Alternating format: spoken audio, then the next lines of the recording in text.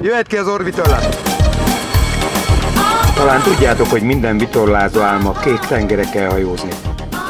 A januári 2 hétre álmaink megvalósulásához szinte minden adott volt. A Karib-szigetek egyik tagjának, Martinique déli részén elhelyezkedő Le Marin kikötőjéből indultunk, majd innen délre hajózva értük el Saint-Lucia és Saint-Vincent szigeteit és a Grenadine szigetvilágot. A varázslatos Mairo és Tobago Cays korall-szigeteiről fordultunk vissza, amelyektől Grenada mindössze 50, Venezuela pedig 180 kilométerre található. Az oda-vissza úton ismerkedtünk a Karib-szigetek déli részének történelmével, kultúrájával és legfontosabb természeti látnivalóival.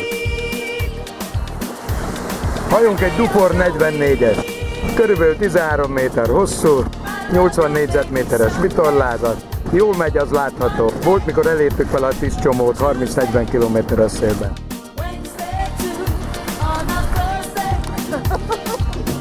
Január 25-én a déli órákban indultunk el Martinique szigetéről egy rövid fürdés után a Saint Lucia északi részén levő Rodney Bay-be. Ez az öböl lesz mai állomásunk, ott fogunk aludni, aztán onnan indulunk a Saint Lucia déli része felé Soufrière-be. A gyémánt szikla. Rodney Bay, a Galap-szigettel.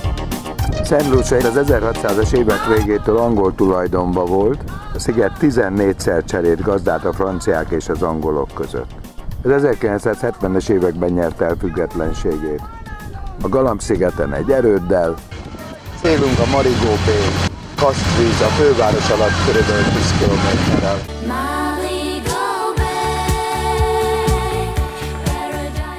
Hallgatlak! 15 fél órára a bója, 31 éjszakára. Rendben, fél órára megállunk.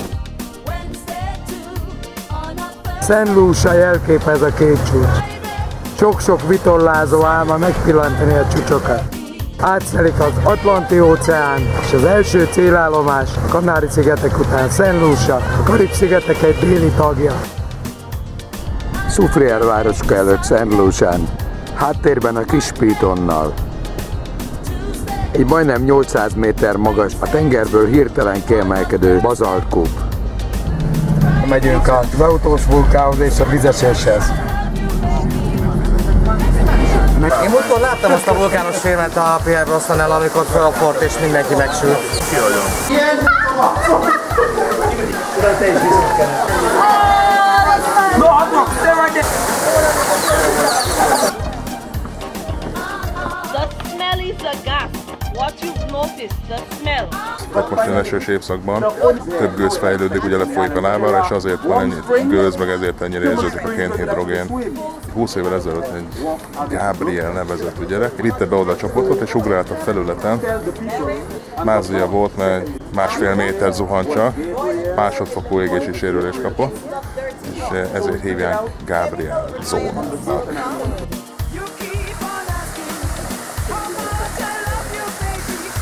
Egy kis vizesés a Piton oldalába.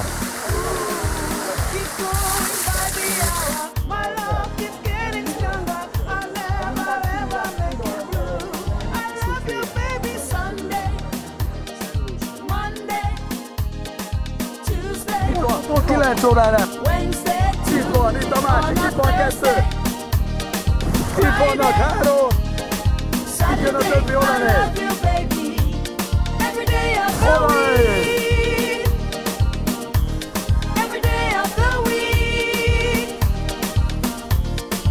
Rengeteg isző. Kapás van. Valószínű karthal. Hihetetlen. Hatalmas karthal. Őrület.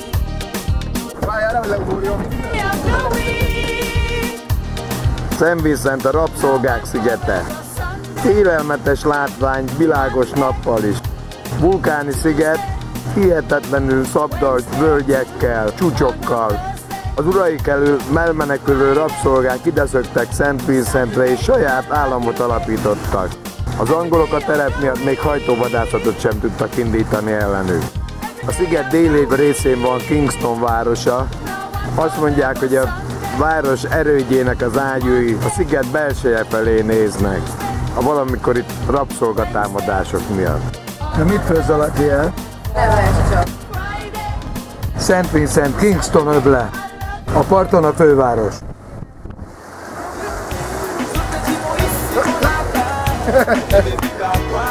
Jimmy visz bennünket Kingstonba, a botanikus kertbe. Azt ugye több vallásuk van, 7 vallás van itt a szigeten, de ez a 3 fő vallás, ami az embereknek De a metodista, az anglikán, meg a katolikus rosták is vannak szépen? Yes, man, yes. Big one. Smoke marijuana. Yeah, we know that. Now, let me introduce the botanical garden. Szent Vincenten található a nyugati világ, tehát az amerikai földrész első botanikus kertje, amelybe az első kenyérfacsemetét Tahitiről az a Blythe kapitány hozta az 1780-as években, aki a lázadó Bonti kapitányaként híresült el. Az alpiniának a virága. Azt, amilyen rasztás lett. Na, hadd nézzelek. Válaszolt. A Szent Vincenti papagáj. Mindössze 500 darab van belőlük.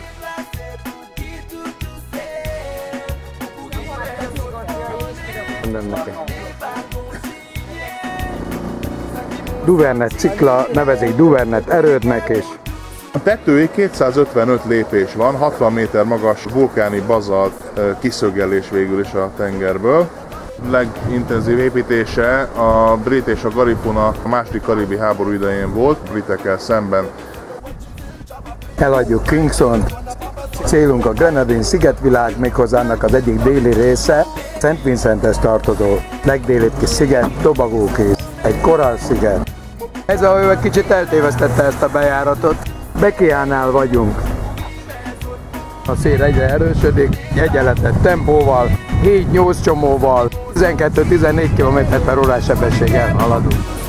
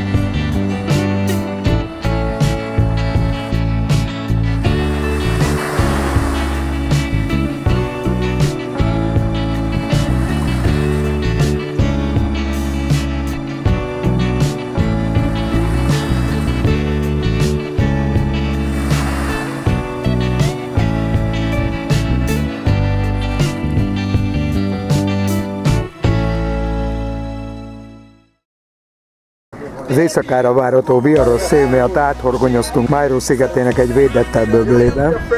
Mairo szintén a Tobago Cays tengeri parkhoz tartozik.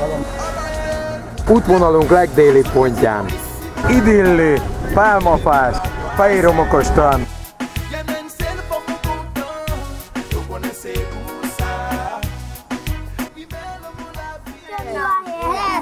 Fuck them, you are here. Your name welcome. Is Thank you so much. Welcome. My name is Boris.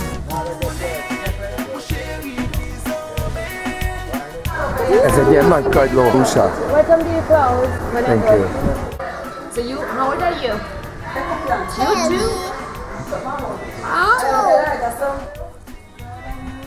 Oh, you have a picture of Obama. Yeah. Laughing.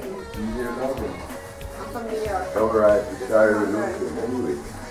I said we started with losing, but Donald Trump is opening. See tiptoe? Nagyon gyorsan megy egy soron az előkészítés. What he said, that mommy? He said.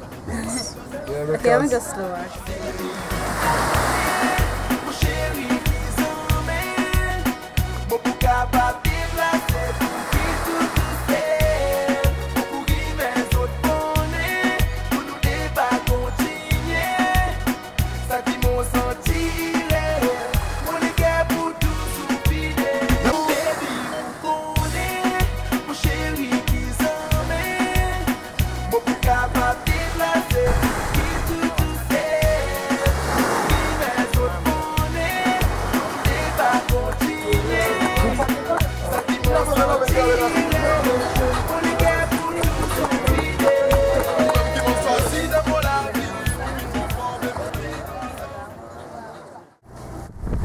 Orsi visz bennünket Bekéára, amit az esőfelhőtől szinte nem is látom.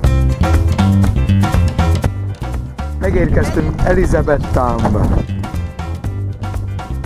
Mennyi, $20? Az Admiralitás öböl és az Erzsébet királynőről elnevezett város. Kanguszterbédünk van. Jó. Trópusi eső.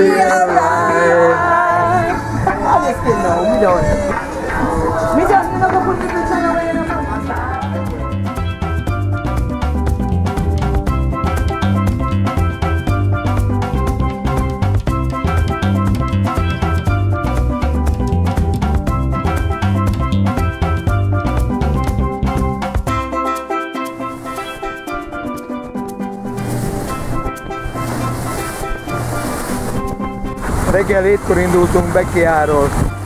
Ebben az 50 km-es szélben 1-1,5 óra múlva már Szent Vincent takarásában vagyunk. Hajó sebessége néha eléri a 10 csomót 18 km/h. Nagyon jó. 3:11-kor Balilabu Baybe érkeztünk, a Karib-tenger kalózai című film forgatási helyszínére. Maga a kalózfalu kulisszái lesznek itt láthatók.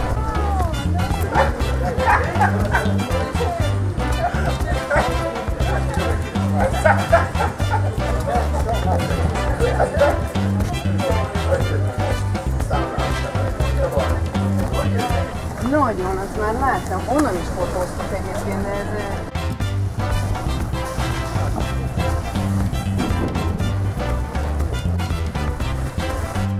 Előttünk a Pitonok, alatta pedig Szufiár város kikötője. A lemenő nappal visszaértünk Szent Lucia szigetére.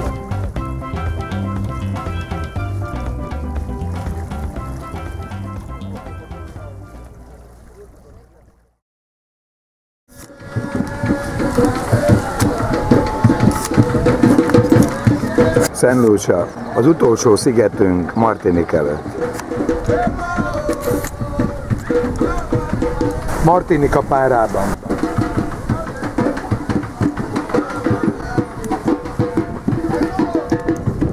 Megérkeztünk Le Marinba.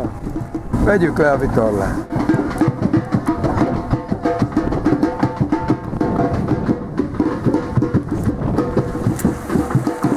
Szent Anna. Az utolsó pihenő napunk az erőszeles vitorlázás után. Most már Martinique szigetén.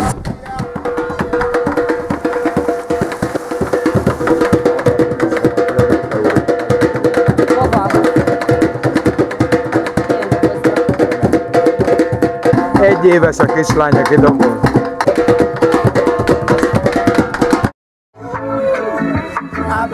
Találkozzunk legközelebb is egy közeli vagy távolabbi tengeri úton. Fedezzünk fel együtt új szépségeket, vagy izguljatok értünk otthon a jó meleg szobában, a kényelmes karosszékben. Szevasztok! Don't worry about it. It's gonna be alright. Why worry? Don't worry. Nem menjünk sehol.